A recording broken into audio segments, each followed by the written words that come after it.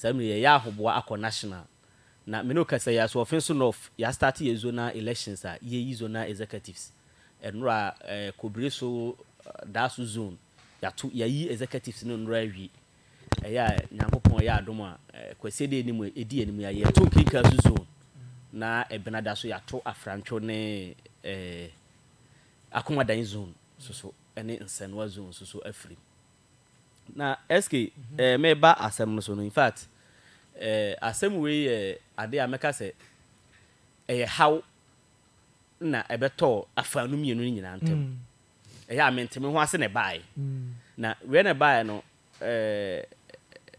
meka se moral lesson ni nyina be de ibisua afrim SK edi kan no me hwese se nipa se bi yeho SK ensese okotu obi na prekope ubuna bofia na wo ye wadwen se obeka kasa fia kire no matter babia free ba ene se de assembly city bia because menteme ho ase ohwe nurse ni kire se prescription a doctor na ye no e de ma 2-year-old patient no na enye prescription papa that means onu susu se prescription na enye dey ankoyi na through that no e kofa menteme ho ase ba ya papa no so anukoyi ni kan se bi okoke kan se mu meka se emfata eske ni nyina mu no aba na sawi de e wase yi nyina yesua free mu ne se bi o se uye panyi anase uye leader na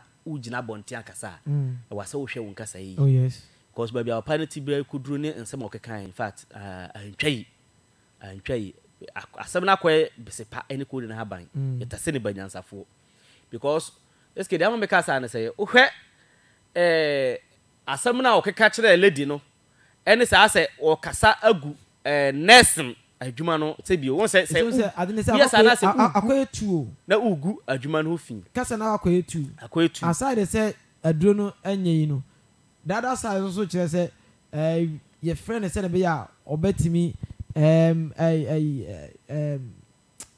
obedileti bibi a free system so na be ya ensan kofa how be ensan koba abofana maame yes na be no nkodoso yes and na be say ohunu say how we approach no and the right call yes and na we na kokoba nti ya kan say we ya asem a yebetima tenase na nka yaka ho asem se de be ya asumdwe beba dan say yebeteki asem no ase too serious I could do this extent too political yes too political I could do this extent because SK nipa de enfomso ho say ohwe papa no nsem okan na otum so no ankasa kora no wapachew ewo ne nsem kan no ho aya meka say enu ho aba ti ase we betima sipono atena se aka very simple na mo SK adisuande wo mu ne say wase ye hwe yen kasa yi abra ye ni nipa bi ahia ye nim nipa no kwa mpo ba bi ofiri say wo ye panyi wo ye leader whether by verbally or action what you say and say o ma on kasa ye no kotia obi ana o ma actions etia obi it's what the best measure because and say ni wiase mu no wonder it obi a o say o hwe ya girl no so ka kire ne say unim me so me papa so what you say ka kire say me so unim so me papa because unim ba bi ofiri na wo why wadwen say obi wisu wasi bi anya dey emfata e de ama no ti basa na SK ha adwene na mesre Ghana for say papa no ache opo de aba no yinyina yensom because panyi de say bi wahunu so wafom so hwa wo say I understand the disappointment and appreciate the inconvenience my action has caused the general public as well as the nursing fraternity and in Manchia Hospital. This has never been my style. Because this has never been my style. But for a genuine reason to mediate a persistent issue between my daughter and a colleague nurse who I as well consider my daughter. That means what I say. Also say I find say ono so ne ba no because from so na aba from so na ba and this nipa say the otie bia no from so betima ebe aba abufu betima ba wu. Yes, so I do apologize for any mishap and assure all there shall not be a repetition of such. I look forward to maintaining a cordial relationship between any affected person. Best regards, Opoku Mensa Alex, that NSS director. SK. papa no aba abonten be pachew ti de nyina be kan de say ye be sere say Ghana for enfanche na ye ko ye nim nyina me kan so SK on the other hand no SK e was say e hweyi because say ye ma strike here ko yete say bi o say me ne me elete da mu kura eko na say me kan asem tia me yere na say wo ye nurse ni na say wo ye teacher ni a na was say teacher fo nyina ba bonte be ka say akọ strike SK say bi o enu nu so ent me affect innocent Ghanaian na wono so patient wono so yale wono so kwa akọhwe akọje ayaresa say because of say obi no obi issue ntino ye nhwe ayalefo omo bo any parents ho ban because we hear the statement registered as fund by na don't person mo change na so mo so bo omo midwife no mo nurses no ho ban SK and kro say some no keka na mo nyini se na threatening bi wom okay so what you say threatening wom dia na abeka se bi a wa threatening say bi obeku no ntino the person needs protection but we know threatening bi a head anya the enim verbal assault ti basa na so wonu no apache wa me say ense say yeso continue say ye ma strike ne koya di bi say BBC ya say ye ko strike BBC ya say informally ye say ye ko strike what you say basa na ana say o man no ba bia ye keka ko no enye because say ske de ma make say so wa hwa Kikasu government hospital edru time bi na ye say attendance no mu frɛ ye no mu che say attendance no are very low ti yeso ye wa bi say ye be ye nhwehwemu ti ye nhwehwemu na no ensema na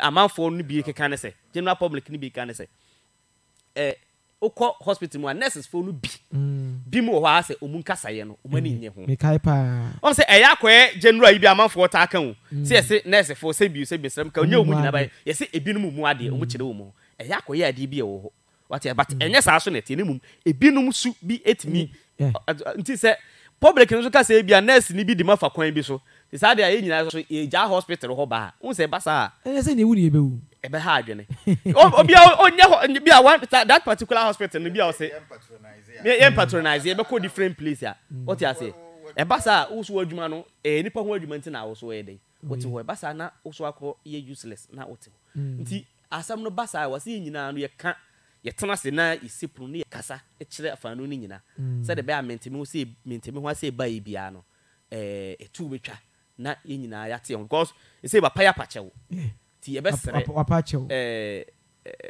midwives for no ne nursing for no ne doctors nyina say the way issue na ko no omunya bibia amane na inyina yenko yanim okay dala boy chameske asem we die ya say asem bi boni mo no na ne papa mo ano no bibia nse ya binyeye empanyufo na kan asem ne to na incident no asiama e wo say ba so nya tape ni bi atie ya manya bi atie ba the esi no and na wo say every institution every organization adwuma bia wani code of ethics good adwuma bia ni ho a wani code of ethics and adwuma bia nso wani hierarchy so ho and adwuma bia nso ye wo subordinates ewom and adwuma bia nso wo how ye si channel ye grievances communication network e wo adwuma bia mu no and he say SK wo wa hai na se bibia si a obi a ono te receptionist for no no entimi nkwa report direct to general manager e we se besi mo so programs yes and sana we dey at the chrono enye se we ni nipa ne ye fine enti eno ani se me ne we ye fine ti incident ne wo institution na asem asiam na we ye fine ti metimi work straight to office say yenye ne sa adwuma bia wo no channel of communication ye wo the hierarchy ye wo actors of the work enti say ne how we see hu institutions ne say omo code of ethics no omo enye capacity building for workers na e ba adwuma ni mu perfect enti adwuma me start adwuma say before say me start adwuma I fa me as a young manager na me very young 26 years I'm 24 every say me call share will be as for 1.5 year na me free techiman kwa atebubu young and me nya confirmation letter at the age of 26 me kwa toto empanyfo omo say me na wo as young 26 years as a young person, yes, be a manager. So say, Obi wa hwa or hwe ne ho. Any wo. Any how a Juman wo no as a young person, de waba. No, it no hwe age wise. One share like Argentina was a war na wo be your boss for Juman. No, sana ade na kwa kwaye as a medical doctor and away a nurse. Despite a facility na munyina mu no were you superior over you. Simple. And no was a wedi show and as I say no enipa is so pompous to the extent say onu obi wo age or mu age mate na enipa nya position higher than onu a na enipa no ofili enema bi woni mu say adenti na was say enipa we enya position e bi kura enipa no ba beto mo ha de no ba be ye me enti na yaw ewoni mu enti ade bia ne ho a wo ya eso nipa nani never ade bia ne ho a wo ya eso nani o man instructions a won fa o man directives a anya ade so obeye wo ye ni say ya wonye enti wonya the list we bia mistake bia be ya se bi obesi atete ama wo no so that here editor weske ade na esi no institutions na make can say every institution me call banking sector every quarter be a capacity building in my of the actors of the work. How will be behave, how will be receive customers. Send your best in the customers akasa. In case of say agitation, nipana ba we hear ni sika. Sika ni ho. Ono ne de ni sika bet we sika ni wa e kwan be na be first one ni pan be kasa be calm me down. But one konyu obi ono so koko ete se customer no na wonya training bia wonya ka obegu bank one in the be fi one the be sie ne akeka bia kire di palo etena nko no so pia abontia nkrofo mkwaji misika o mo so mo fa misika ma yeso o mo ne meko wagu aduma wagu bank na so ho enti every institution bia going forward no papa no apache emotions no de kasa ya good cha meske se wotia no msesie na wo be yanyini na school mu wa frɛ wa ka bibia kiro na ade na affect na wan hwe speed abe free hanom de akɔ school mu no wonhu kwan kra fa so akokodo emotions enipa ye hormones na we ye mu no and react to ene ma ye receive and ne ma bi wo ho a receive no wan ka me down obe take action bia at the end of the day because ade we kra de na me ye and life no esi asem si na apachewa ekyere se de o fom no no ono nso gitum and enipa ne nso kra nurse ni no at least man nso kro betima your papa yes so ono kwan yes yes ne ba yes wa admit say wo betima ye ne ba enti wo papa ne betinya ena ye wo enipa bi wo ho a adwuma no omako wuram no enye o me ford ena omako wuram enti enipa ho adwuma ye no woni abotra wontimi nye enti nipa bebrebe wo adwuma bi mu a enyo omofo de ne ho ho kire yes e ba obakwa akowura ho enti the listening bia wan hwe a de obekeka akire wa na say attitude bi obehwu akire wo no na ne the actors of the work no emfa be kwan mu kra bi say meti we na me time am year 26 years o ma obi directives kwa this village what they no we itinerary for the week e de to na o mo hyehye so no o mo hwesi a mo ye meet abo so obetewa lo oba yo oba say wo akra ketewa ena we ma directives say kwa so what they say so ena adwuma so going forward no on say your friend KPI so key performance indicators and then the pants yesa eye we the more na we adwuma no you record your performance wise sane ya menyi na say institutions nyina de wurewurem key performance indicators ya monitor if say adwuma na kwese eno an say ye namu saa bibia embande e batetefo no ukọ adwuma bia mu a eya wo de kọ banking field o ma time so de be adwuma yes time de kọ time obedidi se wo kọ breaker enemi no obi wa okọ adwuma won sign okọ ba no aba be sign enti saa no e kire se adwuma no wa ama se auditors ba e kire se adwuma no wo mai enye anwumre ne ba be sign wo sign in the morning afternoon ye ne your banking field say e kire wo mu yi se amanfo forgere se time opa bia no atro o mo de clocking device and e baaye uwura mu a wo ponche ya na wo picture no we aba na akire time abaye Upie kura every inside the premise they just say we clock it out. Na we say woni ho. Near who so ni ho. Asemba. And the asemba saa time and yan kon kwahwe no when you run. But no ye nnwuma ye ne institutions no ye ne say ye ne biare say ye mfa ne mangu akwam. And na ma this incident akwakwa na nka wo superior de. Wo pese wo approach na.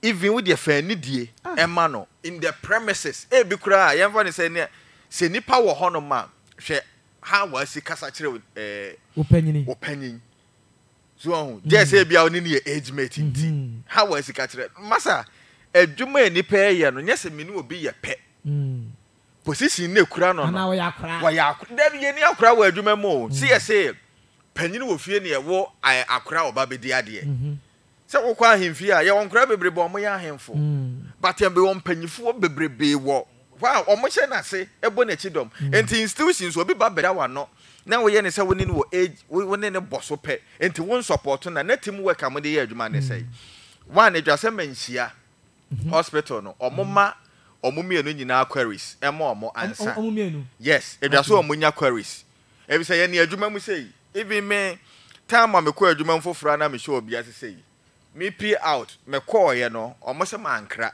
me be na me query letter da ho for you to answer. And your time. And your profession, or say institution, or man go. The ethics of the works, nama, obia urama. Oma career. Neze. Idea who be that. Yes, a woman. I say, Yamao. Town for being a time. Yamao career, just to answer, not a detail from upcoming activities. I bet my Yamao first query. Yet the mount. And on your mouth query nature say ye busa questions of the entire or call ya one crenti you are not. And there was a mention hospital and Emma or mummy no queries. So I find out near the toe of file so. And the incident for us see ya. So who near who every so Bema de see ye no one sign now the call. No supervisor and into review. No announce what then remarks. I shall see near the stamp so. Near the to that's professional attitude of work. Sani ye adwuma enti adwuma me yankwa adwuma say meti adwuma masore ko majare na ye sei mafa na wasa ba adwuma ni mu normal we brani be na no be ye adwuma professional work be na ye ne sa enti institutions na go ene metokozia mwadi institutions na go enwuma no excess of the work no magum etwa say adwuma me tama me be me way me business consultancy am omra me ethics of the work ebo ho ti so ne mbe ye adwuma me print ma wo these are your duties and these are the ethics of the work enti me de ma wa na ma put on probation e say adwuma na nie with duties nie ethics nie say wo breach a me ma first one me obaji query me verbal we ni de the many pan ya no on fan we obuma ne query next one no man no letter so hu e dia suspend enipa no wasa ye biem a and the direct dismissal no de ko ti se nipa ne hu ni duties no hu acts of the work na as time goes on why capacity building for the person simple e say adwuma ne say na sitie and se nipa no wo na wanya sa ne mani nyina ma na lakadesika attitude obon se adwuma no de afa ha obu adwuma ne say ase ono na eye wo favor adwuma no na a favor was say wo no adwuma no wuni ho a ono wuni ho a adwuma no koso we don't do hana me buy say we do things what do na ho a what you say chamaskanti I'm very much interested and then many aje yeah these are nema air course for institutions and akwakopie and na akwakopie wo e ho no no the institutions no yes should wake up o ma da wo adwuma no so sorry now the way forward two press statement by yeah other group no ka say with the immediate effect yen sake no sk emotions no munyina editorial letter no so what I say why say yen sake no on the basis of day on the basis say enipa no wakasa wanye wa attack nurse no wankwankwa assorte no and kasa the emotions but obiati me kasa and the same no nya misunderstanding na me kan asema ade omo ye say they will go on strike no me no institutions dey bia me kan asem we say omo take Ghanaian citizens no for granted good They don't care about any panel. Any bit to one man who feel say or pursue a cost striker. No the least way be Obayan was here cost strike. Basis say or cost strike say or be misunderstanding because on the part of the nurse and then our also ne superior. Sir, and honor the Montake or Honum say you will put up a good attitude. The excess of the work, not just moko to the excess of the work, no. At say, so when you superior channel of communication of our society. Because the person who superior now hierarchy no and then say a human work and hierarchy and say. Or sometimes no or much maybe say now with your now walk here. Now my word no crowd to I said so one person. Or see the image and the hierarchy of the hospital was a year support. No, you best sit down on strike. BSSA. No now superior. When you superior, some more hey. Now receptionist. And what about benya issues? One man. Why you be a what can say? LPM say on true. One tron famra. Maybe a one or tron. Why a mistake a crabby was.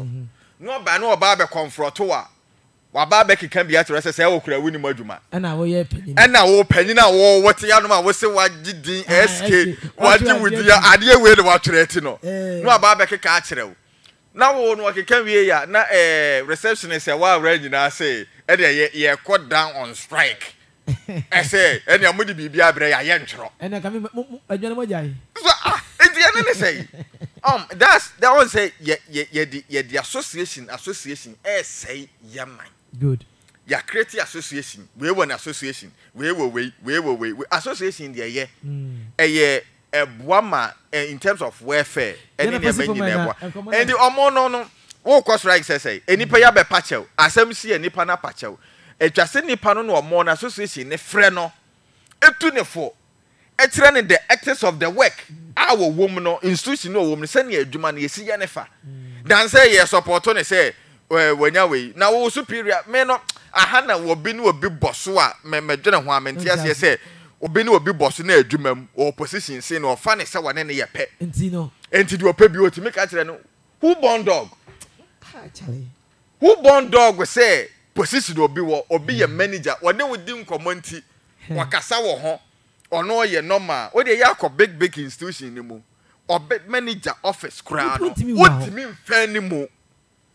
Say manager office say wo fair ni mu. E no crown. What when any the same office o person call crown na. O ringe. Yeah. Ansa no aba. I see the office one. Ansa no wa kire we say brand. Ebia ai one communication ye pe. Oh. It's all the communication anyway.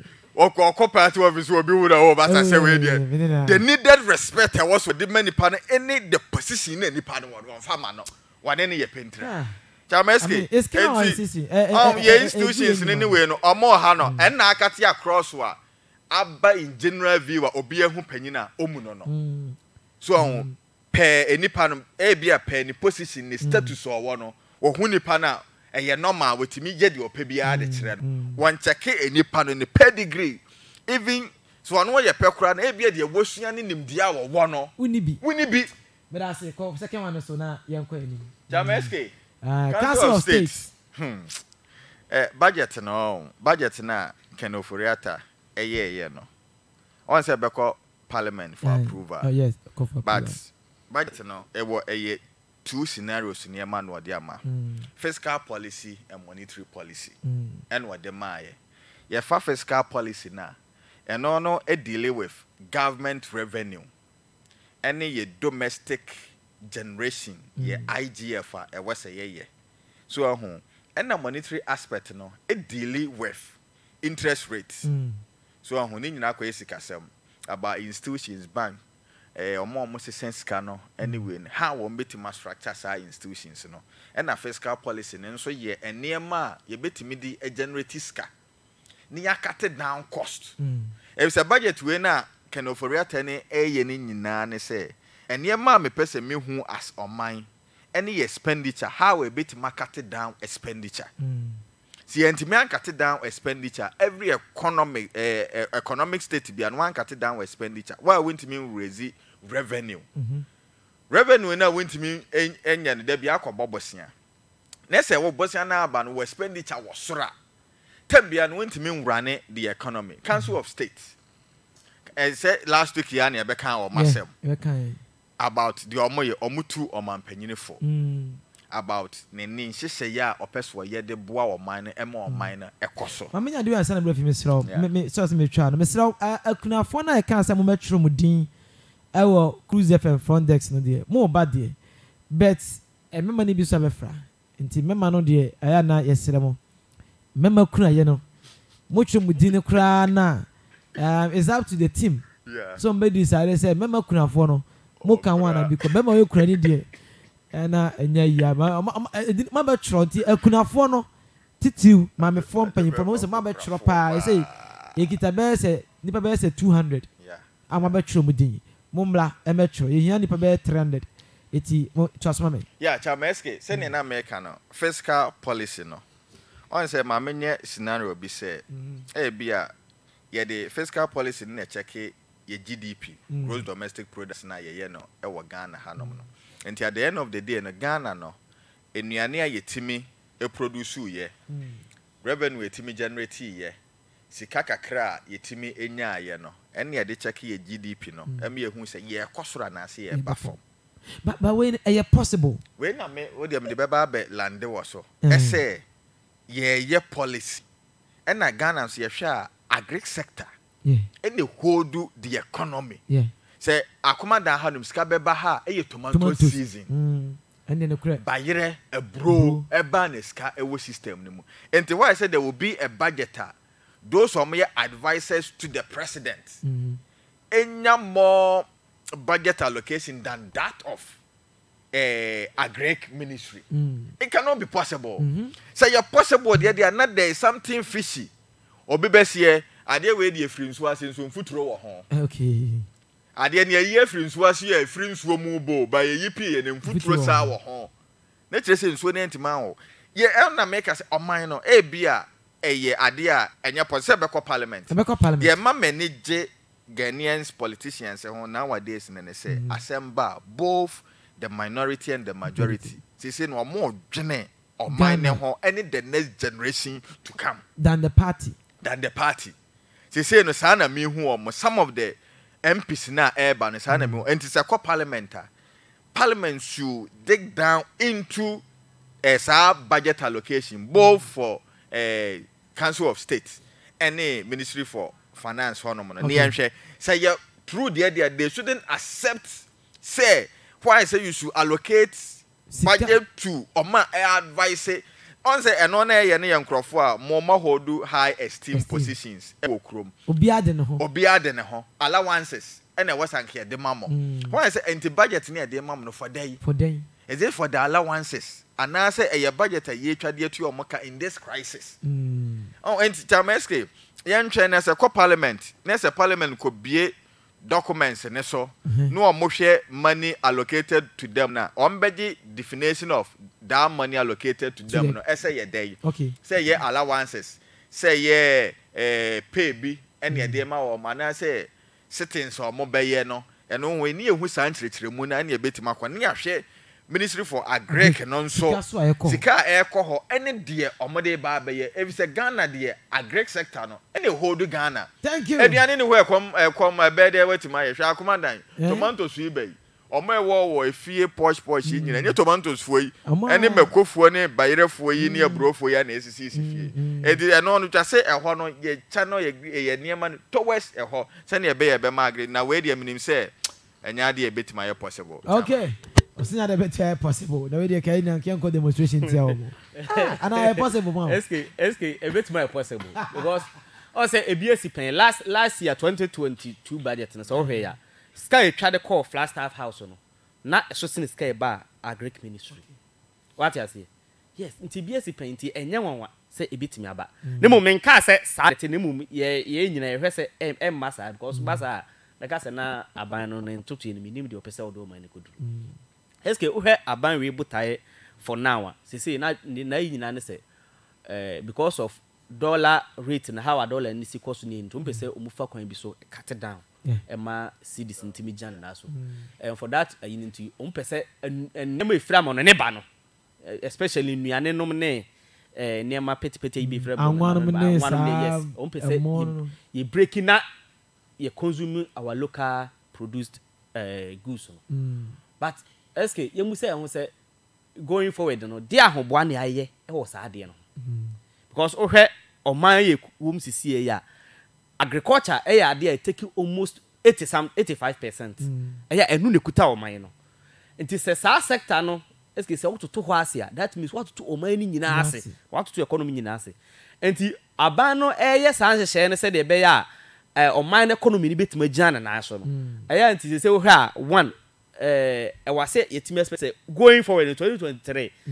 say nti we benchmark value ye firi ho so wase ohunu se enuane bo a yeto no ne bo be kosoro 2 vat aba what you say e be san kosoro enuti sa na ye pese ye discourage investors no se bia omunu be free amanone de enuane be wura omanum ne yetimi approduce yetimi use local ones no edi ade ne ye going for the said the be ya saa ahoboa no ibitima miti okay because we have we the 6 months esi wo say wase yetimi di breaki saa nnuane na eba eski ti se ukọ ni nyina chi se ukọ ye budget na se budget ni ko wie se one consider that sector no ama sika no dodo na nkọ ho na se ko ye se ukọ ye no vi se ko ye 50-50 kula na eski na just say that ayina person will achieve no entimi nya possible okay untimi da what the message to eski also more chance ka bebrebe ko e wase mo sika dodo na akwa agri sector ho because basa na eski nnehwe enura yeto hwenrobo what you say fertilizer bo oh eti ne ebema se de be akua no betima ya attractive ama amanfo kura be wura mu no ene kua yo eski akwe ayiu this okuta sika I tell you say untimi nye onkuta sika wo ye kura be ka kwam enti se sika me wura ho se de be anema no betima ba form ama amanfo atimi atodi omho wura sika eske ade ba kura ehun kura 2023 going eske ya freeze employment high freeze yeah the enquiry room can be net freezing so when am can say permanently enti almost say eske ayi bia no ha buy be ka say permanent what you say be my time frame no because e say ka say within 6 months kwa for eske yes nti say the be agri sector so kura betima ya akona ma manfo kura timi aba ho aba be boa ma botae say pese yetimi nya aduane wo man betima aba so neske e was aban no timi disika wura ho mo okay na etimi boa emane ya akono ne boa ma ene nro no ne ma yedi agriculture input no boa ba form ema amanfo timi patronize agriculture agric no say the be ya botae a esi aban ne so say 2020 treno ompese omubra saa nuano neske ero de emetu aban no fo e wase yeto ye bo kakra because say ye fiti prekope eko tu saa na mo no na e ba se ehun ko council of state wona yes say scan no say yes ye bra saa de na bra saa hobo a mi kan ye nyeye okay na ye twa sika blane de ante say e de akọ council of state dan sky ye de be on say so hwe na yi na o say there are some unquestionable usefulness some agencies be it's their usefulness is being questionable okay but ye di sika bi no wura wura eske mi busa say ministries ni bi wo ba obadwuma na say what is their work there are some ministries ni be be eske unhunu I say like just create the ministry for people job for the people because busa say dia de no mu ye unhunu but sa for the time ye be budget allocation ni e twa bi na de akoto the end na enfa so bi amre o man no eske ti e be sere ye ko anim no ye be sere aban no say sa de ti e ko parliament ye be sere ba she bi dwafo so mo munyi sa de no o munyi tu yes na if say jumudi say we pa de eni kwa so mo ha mo ho eske moa am go for course and then a J Mensa course na bo J Mensa course na buy the case no and de gidi pa say me no ka say wanchi ahoy huru gidi si am no ka say na was ke kwaji report yesma eske no say na be no ombe you know judgment and no sa okay me no ka say kwa guso gidi me friend say why she cry o kra gidi pa ti uko wanchi si ya ai Cruz ayre na yi case no gidi pa nya sanka 20 wa hwe ya de ni ko na wie na sa be sesa waves no eti ye hwe DBC or Hormone. Let's see a page bro. You have up 2 calls with call 0T449008881. If you book a more, but match a P in fast and sana. I call Ahmano. Chameski, can I about the economy anyway? No, so let me say every. Okay, I mean, far course, no can sana. Ya call him. Good morning. As in the Engan, what? I'm coming here, I'm going fantastic. Dominion, this is a tsunami. Na yen country Oma, Omunia, and you could be up so anything be our more perform to small to know and can afford. Yeah. Baby, I am no much here, and she are that fantastic. Omunkasa, now money in ya, upon Pemphila. Mati. If I look at you, and then Liliana Casasiano, no car can be said. Senkaban wants to precope. Maybe Vincent and Adam won't care for two. Senko cheerful to ante now, yes, who to the and Kwana once. For Baba Twogum, she's an another number one, I quite have one more here. We two bar far, no two bar far, no two bar far. We have a whole far and I'm far, one echo. Tell me, this is Papa or player. Next time, for that to send a million as permanent yard. And for 2 I know my fire then. From or walk your for my study or so I said, near me, near to me, then I get you man the small by Ghana. No one of the old Baba kind or confirm I am Bruni. I did not got nothing to the a bear clock. I bear one which them of an empty blame. None now which is the mamma party and pay for. Now said, we have to wanted to know Mamma then. Good morning. Good morning, Aski. About Jim Quay. Karimia Sancho, Mixia, one of which are any which are from Mixia, Chama, Papa, Mixiano. Aski, so you say, well, no question in ye. They say, are you too wrong? They don't make right. Said ye, are you Papa, call ye, no question, they also for me as a man. Now go to ya, open more dinner with the best, the pass again, the question of 8. What do I say? So, but the doctor Crapura and then just say, and then Manasa or that's it is where they would did not them. Cowboy now come your boom and a cowboy and sack will be any baggage over by what you do, Penny Agene. So, the Papa don't get quite why not yet. Mr. Medasi, good morning. Oh, good morning, Ski. Over coffee and quay. I ski with them Chabby of Fuina, Mammy Chessila Colles Fonsina. Eski the Minia Kalimbi and Misha Papa Noir. Would you do next in that? I say, Papa, where any people for penny for the senior? Umuaji. So nice, Umuaji, took me so Casa to cry. No, how be sure Becassa and Casano, I know ya will be to attempt Basa, and Yadi. And for any people, because I'm waiting for dishonest in that matter. It will be young from Swaners will be in our country. 2 years, I could not go fair dress to challenge the amano. Therefore, draw attention, crash a journal at the Marcorano. A true limitation to Chacorano. Masanka Bonnie Ben White. I just think Papa who bas workers much lower. You should fast, but who did not attempt. And people who know. Eskiman could not be made. Bye. Okay.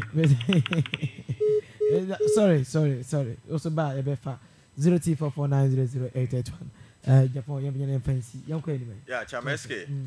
The American say, on say government, no, say budget echo parliament here for approval. The American expected say the Agric Ministry, no.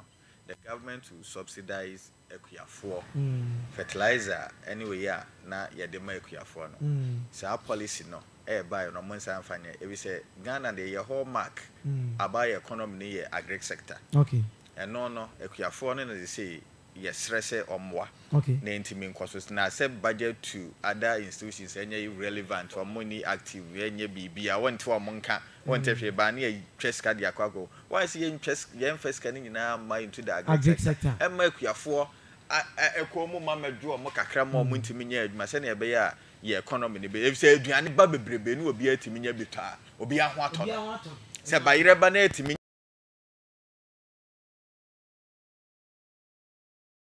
And you some Dienaba. And you want more than a bay economy bit my connection, Meska Econo, phone and one seven misread at T4. Infinite Smart 5 for no. A black cover, or be the phone be bar, Hornman, so if you know be crap. Phone be not lock there anymore, no one to me. Went to me, but yes, Waham also Wahawa. So, a barber your bosom bedas into the Fakoja baby, I will do open the baby. na to me the ba me pɛ 100 Ghana bi ma wo na fa to ketewa bi na fa ache photo so na so o kra o ti na fa ba Cruz FM o do ba o se o de mo di hu ye yen fa ma wo o ti kan kwa so na 5 so I bet you 1.5 yeah no ana ona mo bi da ya go yo ski ye ko no ye nyina so de be kan twatoa na se be sere se o se Joe Jackson can asem obusa question was say why is there still 80 billion Ghana cedis still there for the cathedral eski nti enema bi no say bio because for now baby o man na kudru no ye concentrate on baby here esene baby ehia eski ye dia no si na ye be chia NDC fo nyina na ya ka kire other zones no say omunyire omu obi a wa contest for zone position bia no wonyire no onye campaign na yeto abari wie so a nka se manyanti me kwoti atena na NDC adwuma ne nyina ye dey ye okay wa wini obi a NDC ni eske ye chia omu nyina ofa kofi me chia no pa na adam kwankwa so okay na de wusu me chia o me wanna swim into ingasa me do idea say no baby okay everybody na ebesi ase nyame adoma wo chena besan so aba and then I was like, I'm wishing Madam birthday, man. To me, I'm wishing you happy belated birthday and come on. Papa Labo say to two. And I know your birthday. T. My dear Miss May Navy, my bomb pan my bet. Video account at a mouth. I'm not sure my to say to Yanko Poncha on count home. I know my mate for you. You baby and a pay me shout. Yanko Poncha on count why. Or busy and a pay me chan. Shalom peace. I don't know watching yeah by the update from Wenchi by any a James Acosta case no. I need someone to call my own. Me and I make